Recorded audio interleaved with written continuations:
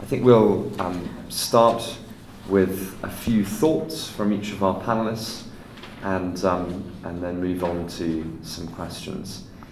If I can briefly introduce, our speaker from this morning. I don't need to introduce you.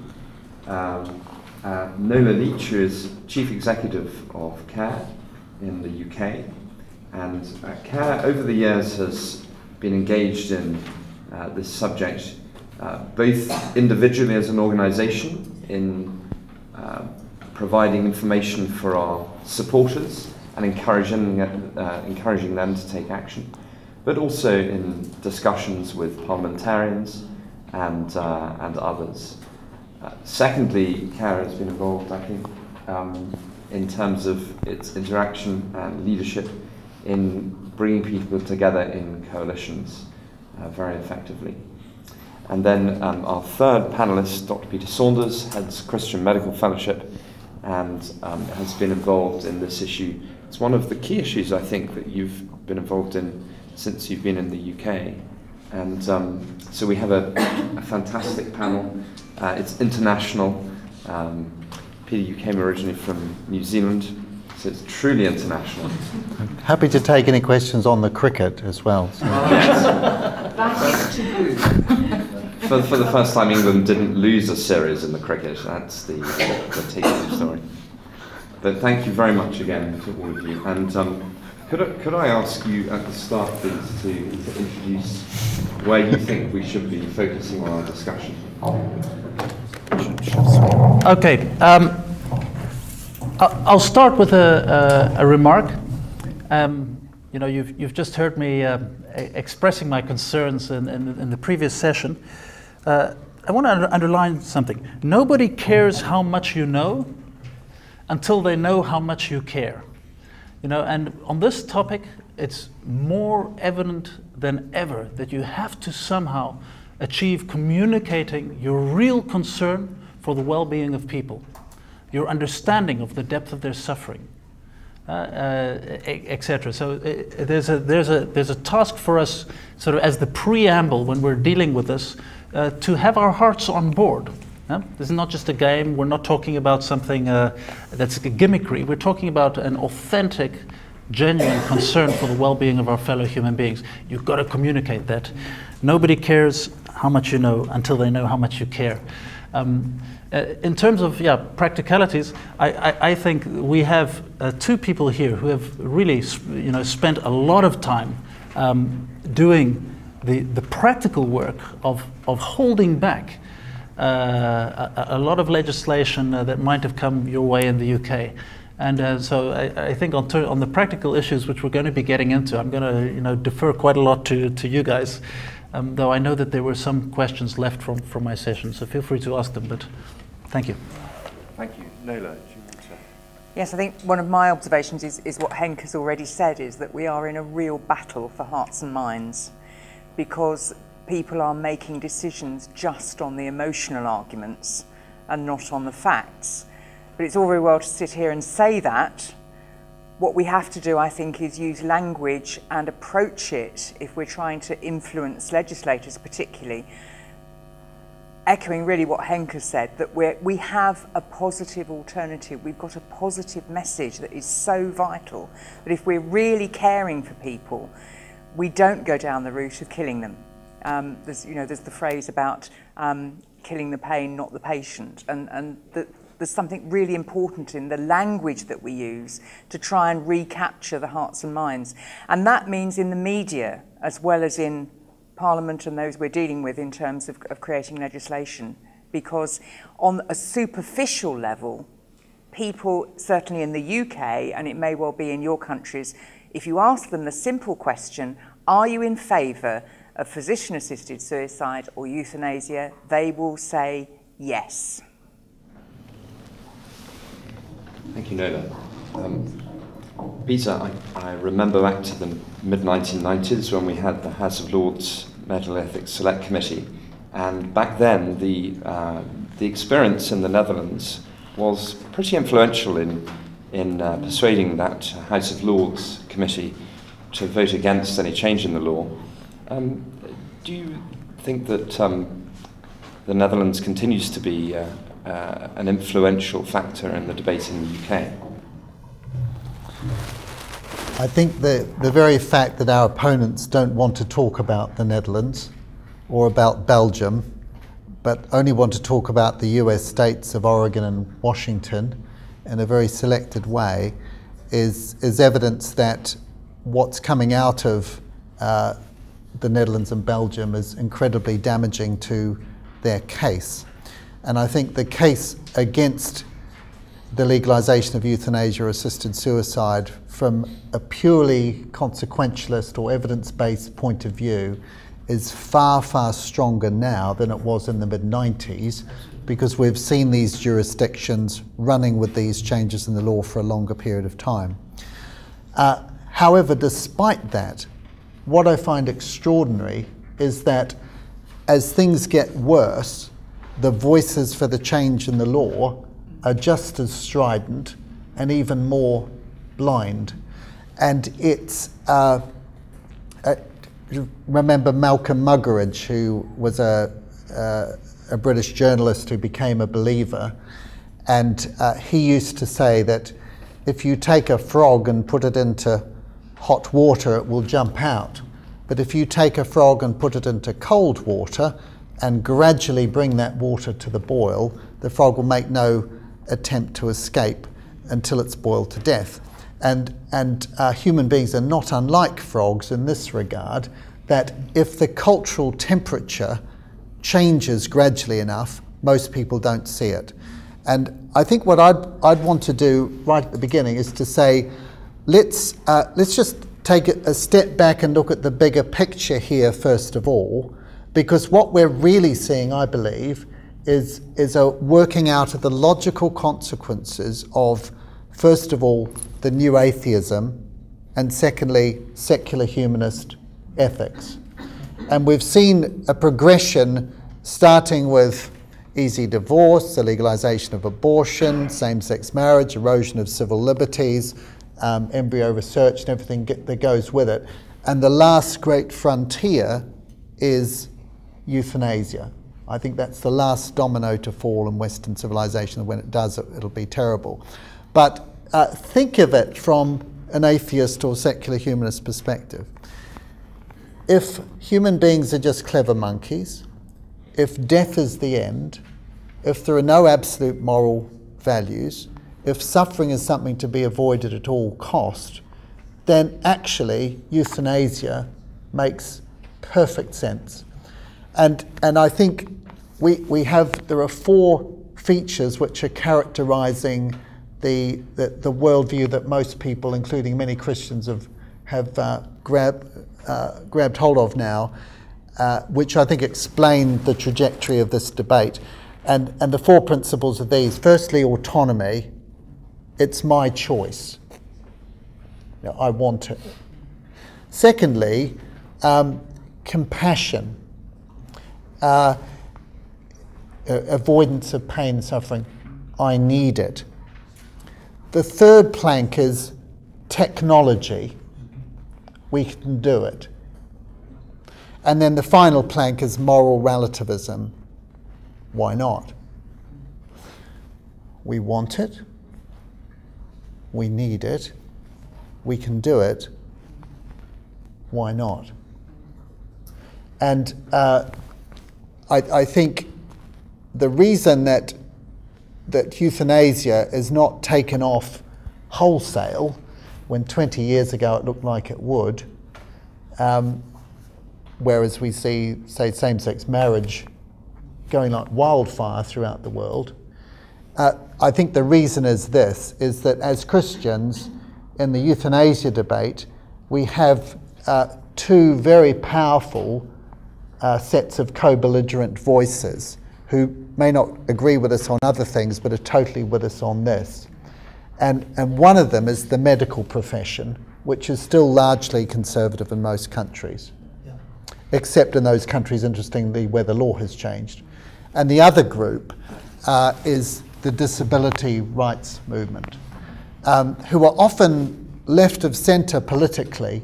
They're not with us on abortion, same-sex marriage, and so on, but they really get vulnerability, they really get coercion, and they really understand the dangers of people thinking there's such a thing as a life not worth living and making value judgments about the quality of their lives.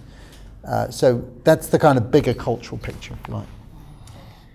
Thank you, Peter. Both Peter and Nola have referenced public opinion in the UK. I wondered if you might talk a little bit more about the current state of public opinion in the Netherlands. I think one of the most dramatic reversals in contemporary policy and politics around the world has been the reversal of the position in Amsterdam with regard to legalized prostitution, and the decision by the mayor of Amsterdam to basically reverse a decision taken 10 years ago to dramatically liberalize that area of life. It's astonishing to me that in a European culture has happened so quickly. Do you see any evidence that public opinion might shift on this issue in the Netherlands? Well, I'm glad for the question. It's actually a very tough question. In the first place, one has, let's say, the earlier astonishing reversal that we went from being one of the most morally conservative nations in Europe in the first half of the 20th century to being one that squandered its, let's say, its safety networks wholesale after the revolutions of the 60s. The interesting thing is that when I had sometimes attend the meetings of the Dutch pro-Euthanasia movement, the NVVE, and was surprised the first time I went that I turned out to be the youngest person in the room. I'd hoped to be incognito when I went there, and they all pounced on me because they were so happy to see new blood. And so, you know, it was a rather uncomfortable visit. But anyway, what turned out was that these were all people who had their sort of their starting point in the libertarian movements of the 60s, the hippie era. This was the baby boomer generation that had autonomy at the top of their agenda. And in this sense, I think there is an opportunity in the Netherlands with the new generation to re-argue this case, because they are not the activists. The young generation is not the pro-euthanasia activist. It is an older generation that is busy killing themselves off rather quickly, that is fostering this ideal. So I see an opportunity there. It's one more reason for me to talk as much as possible. Looking one step further, there have been a few issues where we see the first signs of backlash. One of them is the incremental increase of psychiatric categories for which euthanasia is taking place. A lot of people are starting to ask, is it a good idea to kill somebody at their most vulnerable moment? You know, you have an episode of depression and somebody says, well, let's help you out of life. There have been 3 reprimands over the last year of the Free Will End of Life Clinic. When I say reprimands, that doesn't mean that any legal procedure has been exercised against them, but it's been public nonetheless. For the first time, we have these mobile euthanasia units, 30 of them, 31 to be exact, that go around the country. When your own physician doesn't want to kill you, they'll come and help expedite the process. But they've been reprimanded for not doing due procedure well enough on psychiatric patients. The second issue is the advance directives of people with dementia. People with dementia may have an advance directive that says, I want to die when I reach advanced stages of dementia. The only thing is that once they get there, they are more likely than not, when a physician asks them, okay, it's time to kill you, can I kill you? They say, I don't want to die. Do you want to die? You know, that's the natural human condition is to understand that life is something worth having. You know, it's taken us a lot of very complicated arguments to convince each other that it's worth killing, and so there are people who want the advance directive to be ironclad law, which would want to force. Our former Minister of Health, Els Borst, actually argued this in Parliament, that advance directives should be exercised even when patients say they don't want to die. Now, a lot of Dutch physicians rebelled against that, thankfully, but it's the first time that you start to get a push and pull in the public arena on whether we should be doing as much as autonomy would seem to argue for. Naila, you have led a Emerging Leaders Initiative, the Care Intern Programme, which has run for the last 30 years, and also involved in communicating with the emerging generations. Do you see a similar change in the UK? It's interesting. Just before I answer that one, can I make one other observation? I mentioned public opinion, and we were talking about public opinion, and I made the statement that in the UK the majority of people would say yes, they want euthanasia. Unless you dig beneath the surface, and we did some polling during the course of a bill that was going through the House of Lords, that showed that when you asked subsequent questions, the figures shifted dramatically. And when people really looked at how it affected them, the nearer it got to them, the statistics showed that it was about equal, and it was about 42% of those who were polled who said, actually, no, I wouldn't want it. So I think we have a real educative job to do in terms of seizing the conversation and talking about it, which can be very valuable. In terms of younger people, I think there's a mixture of things happening. Certainly, I think if we think of the young leaders that we've been working with, I would say that overwhelmingly they are very concerned about the issue. And I think actually probably more concerned about the value of life at the end of life than they are perhaps at the beginning of life, actually, although I think that's changing. And I think we do have an opportunity there. And I think it's our responsibility as those who are older to use that and to equip them to be the leaders, to be talking about that. Because many of us who are campaigning on it are the older generation. I don't class myself in that, of course, but we are. And actually, we need the young leaders who are speaking out. And I think there is a shift. I don't know what you think, Peter, because you deal with younger doctors, of course, as well, don't you? Yeah. I don't know if we're seeing it as dramatically in the UK, but I'm not sure I've got at my fingertips the percentages of different age groups that would really be well worth looking at. I think in the UK, and I'm not sure if this is true of other European countries, but the younger generation tend to be more politically left. Yes. So we're seeing a lot of young people voting for the Green Party or so on. And because being pro-euthanasia is seen as a politically left thing by those who don't know much about it, I think if you ask people for their pronto response or their gut reaction to the issue, you'll get the same sort of answer that we've found in most polling, 70 to 80% in favour of it. What was fascinating about your research is that people were specifically asked, would you change your view knowing that? And we gave them 5 statements. And those statements were, if you change the law, people feel under pressure to end their lives so as not to be a burden on others. Number 2, in jurisdictions where the law has changed, like the Netherlands, we've seen incremental extension. In other words, you start with the terminally ill, send the chronically ill. You start with the mentally competent, send the competent. You start with adults and then children. Third one was most disability or all disability rights groups are against this. The medical profession's against it. So once people knew these things, they changed their minds, and so it was pretty clear that they were making up their minds on the basis of emotive cases that were presented on the media, and it was largely a reflex process. And so, yes, it's true that public opinion is in favour, but it is, first of all, it's not informed public opinion.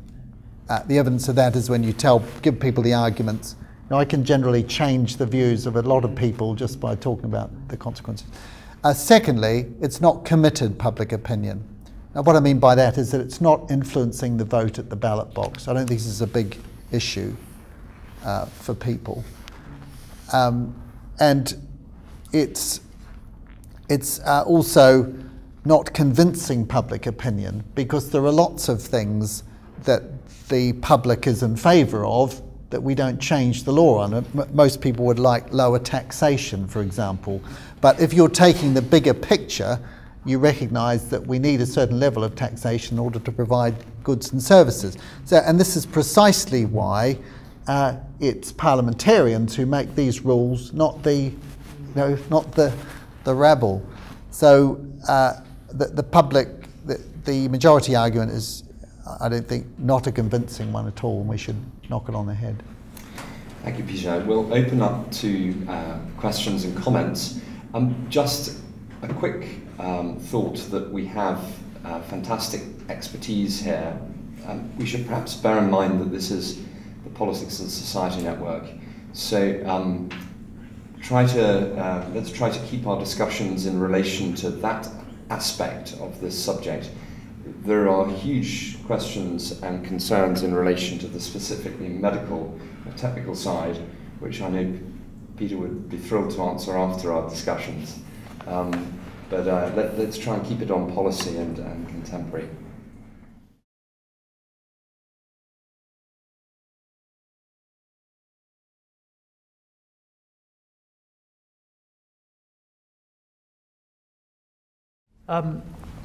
You ask actually a very, let's say, a complex question with many layers. I'll say a few things.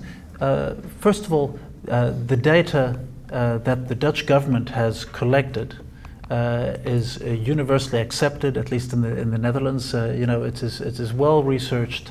It was done with anonymized questionnaire type research often, and it's very useful data. It's out there. It's every 5 years, and it's a pretty compelling, load of data. That's the data set that's available now. Now, people like to pick and choose the parts that suit their argument, and so one does need to do the hard work of diving in to the data and letting it speak fully. But on that score, I think there's a lot. What I would like to see, which is not yet there, and I'm actually trying to get some Dutch groups to invest some research money in this, and that is to indicate how true it is that physicians can accurately diagnose the moment of death. Now, of course, when you're giving people chemicals that are going to, enforce their death at a certain moment, it becomes quite easy to diagnose when they will die. But if you're not doing that, a lot of our attitudes are premised on the idea that somebody is roughly terminal, that they know when that person is going to die. And there's not really good research indicating how well physicians do in terms of estimating when somebody is the one person dies within a day and the other one dies 3 months later, or 3 years for that matter. We all hear stories of physicians getting it wrong, and so we shouldn't premise our policies on the ability of a physician to estimate when somebody's going to be dead, with a treatment that's going to sort of enforce that death. So I would like to see some research there. That's missing data, if you ask me. I will leave. Do you well, I'd just add, Peter is obviously, as a medical person, far more capable to answer that than I, but just as an observation, I would certainly say that I've sat with members of the House of Lords who have a medical background, who all of them make that point. You cannot, it's not an exact science, you cannot determine exactly when someone is going to die. And I would imagine that, I don't know if you're aware of actual research that points to that, but certainly that is what they are saying. I want to say one more thing. A word like terminal, watch out for this one. Yeah. Because to talk about something being legitimized because somebody has a terminal condition, we all have a terminal condition. We're all going to die someday, and for the one it's because he or she has diabetes, and for the other it's because their cardiovascular system is not working quite the way it should. But in a broken world, we're all terminal, and so it's such a slippery term. One observation as well, actually, which is a very practical one. I mean, yes, it is vitally important, and certainly speaking from a UK context, Care has produced lots of research and briefings for MP, and with Care Not Killing as well. Huge, really, really good evidence-based stuff. One of the tragedies is that when you listen to the debates in the House of Parliament and the House of Lords, as it was recently, the debate usually centres around emotional stories. And I think where there is a real gap is providing people with the ammunition, with the stories from the other side, because we all know there are the bad cases, sadly, but we need the other stories. And Care is a member organisation in the sense that there are lots of volunteers and supporters. Have you found that people are willing from the Care community to provide those stories? Yes. But I think it needs much more of a concerted effort to collect those stories and to have the good stories. Yeah. Peter, would you comment on that briefly and then come on to protecting the medical community in terms of the need for improved data and evidence, both statistics but also stories from individuals? Yes, I think data and stories which back up our side of the argument are incredibly useful. They're harder to get into the public domain simply because we're not the ones trying to change the law, and the media tend to be dominated by people with more of a secular worldview who are promoting that kind of view. We say that we're up against not just Dignity in Dying, our former voluntary euthanasia society, but their most formidable weapon is their press office, otherwise known as the BBC. And this is the problem that we have. With regards to survival, there's lots of research on survival rates with various conditions, huge amount. But it's all of the order of people with this specific cancer who are at stage X have an 80% 5-year survival, okay? And those figures are undisputed, but they're about a population. Yeah. They don't tell you anything about what's going to happen to the individual. And yet, when people try and frame this for a law, it's usually in terms of survival times. Yes. And I can tell you, I was not practicing now, but I was a general surgeon for many years, and you can predict pretty accurately that someone's going to die in the next 48 hours. Not always. Yeah. When it's weeks and months, years, absolutely hopeless. You know, no idea at all, because you're dealing with a huge spread. Yeah. And the problem with this is that you can't frame a law which will, A, accurately identify the people within it, but B, that won't then be open to incremental extension and further pushing. And the reason is this. Look at the arguments that are put forward for euthanasia. There are mainly two. One is autonomy, I want it. The other is compassion, they need it. And then think about the laws that are framed. Now, we've just had a bill in the UK where it's been for terminally ill people with 6 months or less to live, who are mentally competent, in other words, they don't have a mental illness or dementia, and who are adults, so they're 18 years or older. Now, the minute you pass a law with parameters like that, then someone will come up using exactly the same arguments of autonomy or compassion or both, and a patient who falls just outside the parameters. So here is a person who's an adult with a terminal illness but not mentally competent, but they would have wanted it. Here's a child who's not an adult, but surely it's the compassionate thing. This is exactly what has happened. Here is a person with chronic illness or a disability who's got more than 6 months left to live, even if you accept, which you can't, when no doctor can predict it anyway. But they've got more than 6 months to live, but they are suffering unbearably. Isn't it unfair, you see? And so therefore people will use equality arguments, and immediately, and I always use the term incremental extension, not slippery slope, because it's not a passive process. It's an active process whereby very clever activists are deliberately pushing the envelope, bringing hard cases which are calling people's heartstrings, and the minute you pass a law allowing euthanasia or assisted suicide in any circumstances at all, you're inviting, having surrendered the principle, new hard cases which will stretch it, and that's inevitably what we see. Now, you only need, no one's mentioned Germany yet, a little earlier last century, which is because there are very important lessons from that. But you only need 4 things for things to get really out of control. Number 1, public opinion in favour. Well, we have that.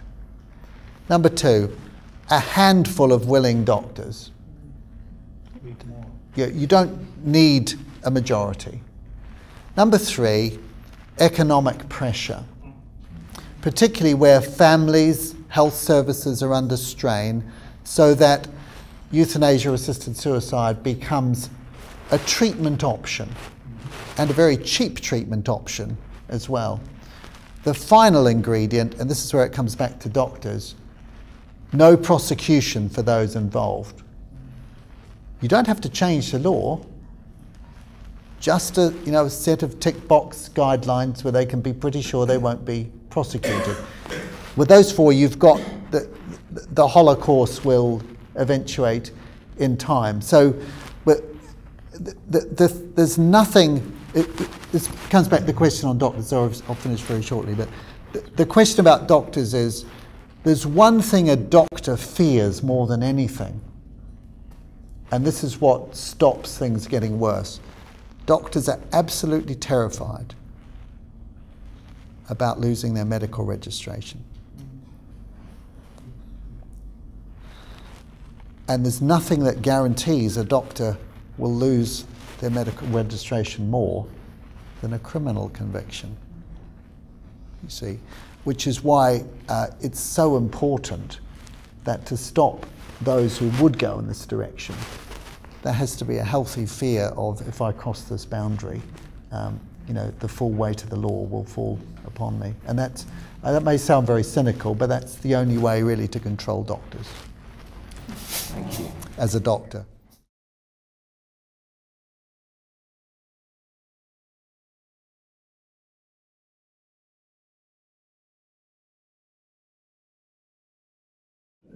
Basically, the whole issue of definition, and I think this is connected also to confusion over, certainly in the 1990s, confusion over the double effect, so-called double effect.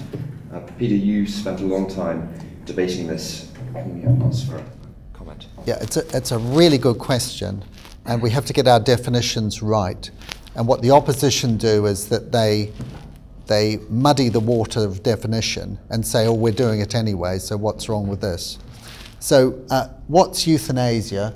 Euthanasia is the intentional killing of a person whose life is felt not to be worth living. That's what euthanasia is. Assisted suicide is where the doctor or some other person helps the person to kill themselves. Now, euthanasia can be voluntary, where the person asks for it. It can be involuntary, where they don't ask for it, but you do it anyway, or non-voluntary, where they're incapable of asking because they don't have mental capacity. Okay. But as well as defining what assisted suicide and euthanasia are, we need to be very, very clear what they aren't. The withdrawal or withholding of treatment when death is imminent and inevitable is not euthanasia. It's good medical practice. The fundamental difference is you ask, what's killing the person? In the first case, it's the doctor or the person themselves. In the second, it's actually the disease or the condition. So that's first. Secondly, proportionate pain or symptom relief, where the aim is to kill the pain and not the patient, is not euthanasia. It's what we call double effect. So if, for example, someone's in serious pain, severe pain, they're right at the end of life, you give them a strong drug like morphine, your intention's to remove the pain. If that has a secondary effect of shortening life, that's not euthanasia. So there's a difference ethically, morally, philosophically, biblically, I think, between intention and foresight. So you can intend to kill, or you may do something else, but with foresight that it might shorten life. Now, having said that, it's largely a dead argument, because any good specialist in palliative medicine will tell you they can always kill the pain without killing the patient in good hands, because the therapeutic dose is always below the toxic dose. And the third category is that if a competent patient refuses treatment and they die from their disease, that's not euthanasia. So now the other side will say, oh, we're doing it anyway, we're killing people with morphine, we're withdrawing treatment. No, those are not euthanasia. And I think for me, I remember back to the 90s that it was always helpful to learn from medical friends that it is pretty difficult to kill someone medically by mistake. It is clear, both at the time and also in terms of the records that are kept, that there is an intent present. Next question.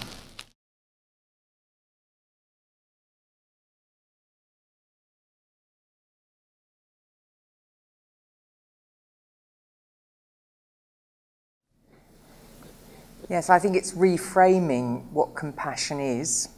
I think we need to be talking about how we care for people at the end of life that enables them to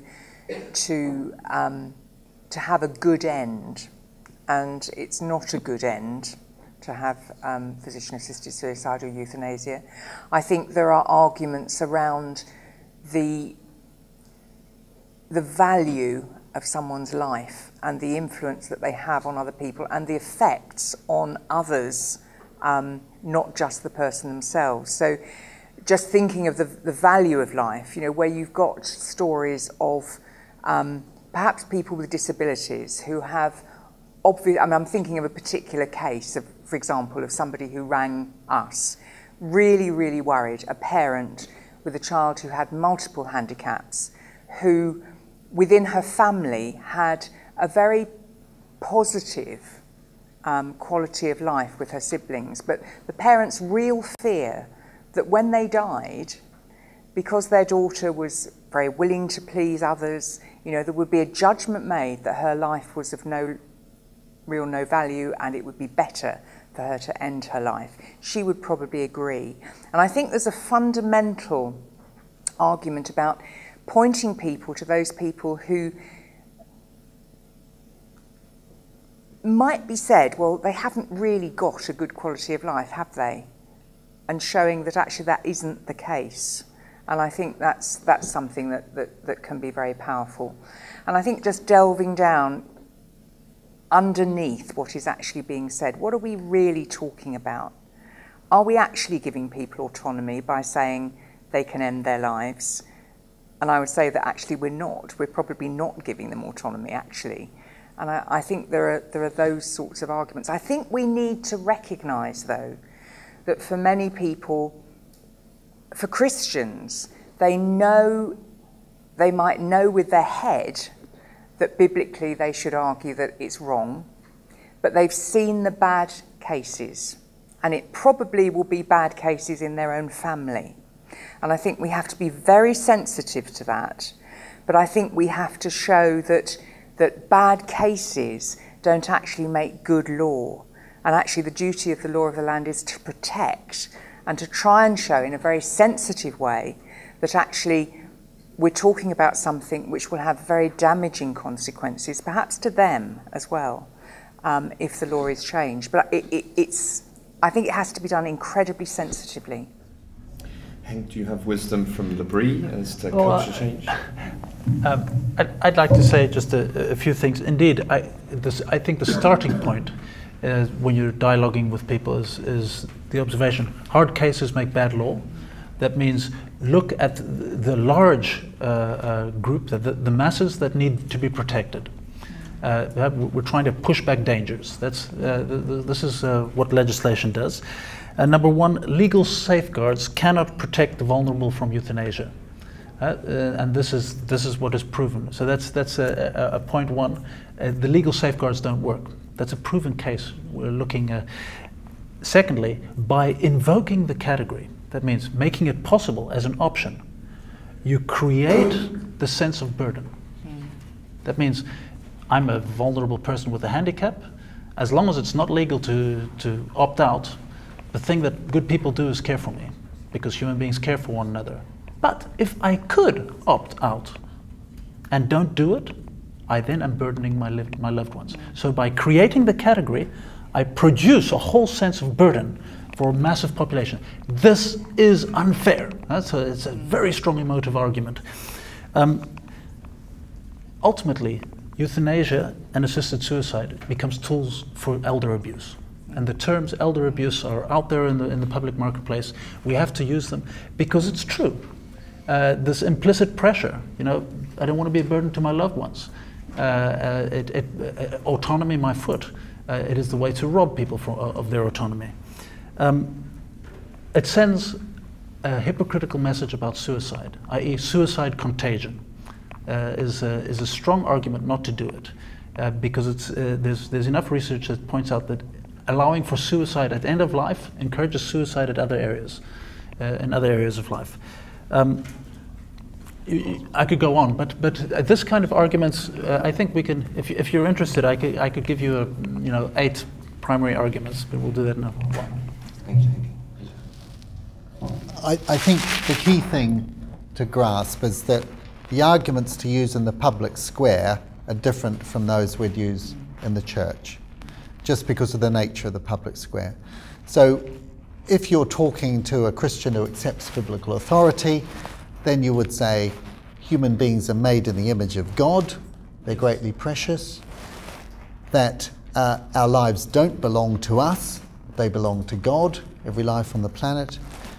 It is written, you shall not kill. And the way of Jesus was not assisted dying, but assisted living, that he bore people's burdens, and that's what we should be doing. In fact, we should be walking the path of the cross, which means being a voice for the voiceless, whatever it costs us, and being the alternative, compassionate care solution rather than abandoning people. So, that's the kind of Christian arguments. And perhaps the icing on the cake is this, that there's no greater disservice that you can do to any human being than to give them a lethal injection and propel them forward to a judgment for which they're not prepared. Okay, so putting it in a wider context. But when we're talking about the public square, we've found there's been 3 arguments which are really effective in the public square and have stopped all around the world. They work in terms of stopping parliaments changing the law. The first one is public safety. This is what you've said. If you change the law, you put pressure on vulnerable people to end their lives so as not to be a burden to others, and you can't control it. And the soundbite is, the right to die can so easily become a duty to die. In other words, autonomy, you use the autonomy argument against them. Legalising euthanasia actually undermines autonomy because it puts people in a position where they can be coerced. Number 2 argument is palliative care. The soundbite, you can kill the pain without killing the patient. In other words, if you look after people properly, addressing not just their physical needs, but their psychological, spiritual and social needs as well, virtually no one wants it. So we should provide good care. And then the third argument, because they'll always come back and saying, but what about this particular, really hard case and so on, is this hard cases make bad law thing. And it's that the soundbite would be, if the law ain't broke, then why fix it, as we'd say in surgery. If it ain't broke, don't try and fix it. You'll cause bigger problems. And the best law, by far, is one which has a blanket ban on all killing. All euthanasia, all assisted suicide is illegal, but which at the same time gives discretion to prosecutors and to judges in hard cases, so that they can, in biblical terms, temper justice with mercy. And the reason that kind of law is effective is because, on the one hand, it provides a very powerful disincentive against abuse and exploitation, because people are afraid of what might happen to them if they break the law. But secondly, it gives discretion for people to show compassion in hard cases. So public safety, palliative care, and the best law is the one with the blanket ban. Thank you, Peter. Other questions? Thank you very much. The first part of the question, how practically can Christians respond to individuals and families seeking advice in this whole area of the interaction between a patient, the family, and the medical professions? And then secondly, the positive case studies of how churches are responding. For me, I guess in the UK, the hospice movement coming out of the church is the thing that immediately springs to mind. But who would like to respond to both of those two questions, or at least the first one? How we help as people who are seeking to give guidance and support. Well, I'll say one thing to that, and that is that everything indicates that the existential factors are more important than the physical factors. Though this debate is always talking about things like physical pain, the truth is that the existential factors, anxiety, fear, loneliness, this kind of more psychological, existential realities, spiritual you might say, that they are hugely important. So the role, if one is asked, is a large one and an important one. And I think we should jump to engage people at this level, to play our role, to stand beside people. We are called to mourn with those who mourn. This is a command from Romans 12. To stand beside people in their suffering means to listen. You don't necessarily need to have a solution other than a willingness to share in the existential difficulty, and to comfort people in their reality. Loneliness needs to be met by visiting. That's a clear calling for the church. Many churches think they don't have a diaconal task anymore. And I think, from which planet do you come? There are more lonely people in Western Europe than you could possibly imagine. Never has the need been as great as it is now. So there's a challenge for the church. And I would say creative projects, there are lots of them out there, but if one wants to start one in your own setting, start with freeing people's time to visit those who are lonely. Yeah, I just emphasise that actually, to be there for people in their pain, walking the journey with them, and getting, that there is help around. If you want to know sort of practical things to do, who to point people to, who to talk to, that there are those resources there. But I think it's as the church, we have a unique role in being there for people and walking that journey with them and crying with them. Peter, the role of assisting when you're not a family member and not part of the medical profession, is that increasingly difficult in a litigious society? I think there's a massive challenge to the church here.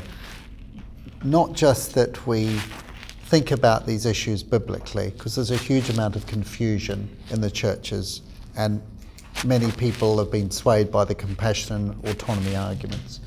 But the real challenge to the heart of the church is to provide the compassionate alternative to euthanasia.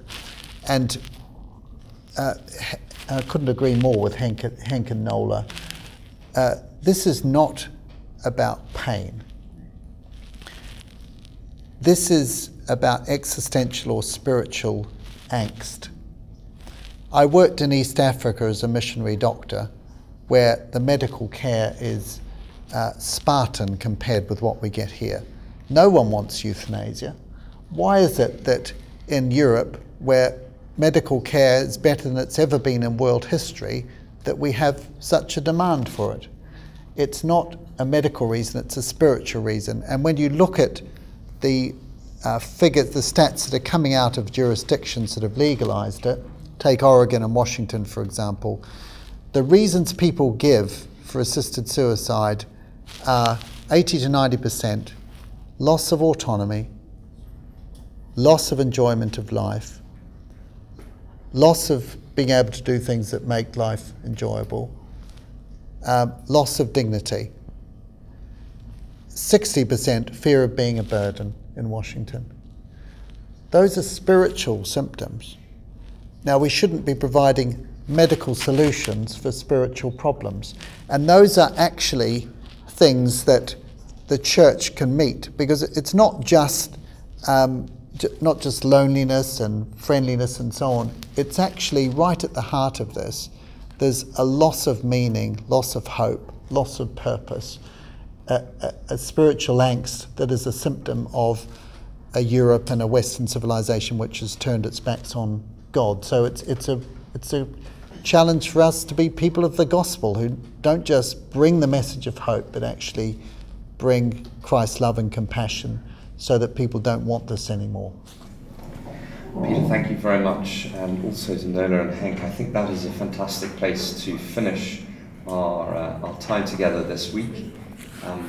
We are engaged in politics and society, all of us, and we spend a lot of our time debating and getting quizzed on very minuscule policy areas and debating the finer points. But ultimately, it is about being part of a Christian community that is absolutely essential for any of us who are seeking to be involved in this area of ministry, that we mustn't allow ourselves to be cut off from the people of God. And the practical response which Peter's just ended there with, I think, is a fantastic take-home message, that we may be fascinated by some esoteric area of policy and committing our all to that, but ultimately we must do so in community as part of the people of God. So thank you very much to our panel and for contributing. Thank you for your questions. And we'll now formally come to a close for this session and move on to the next part. So thank you very much to those who've been recording.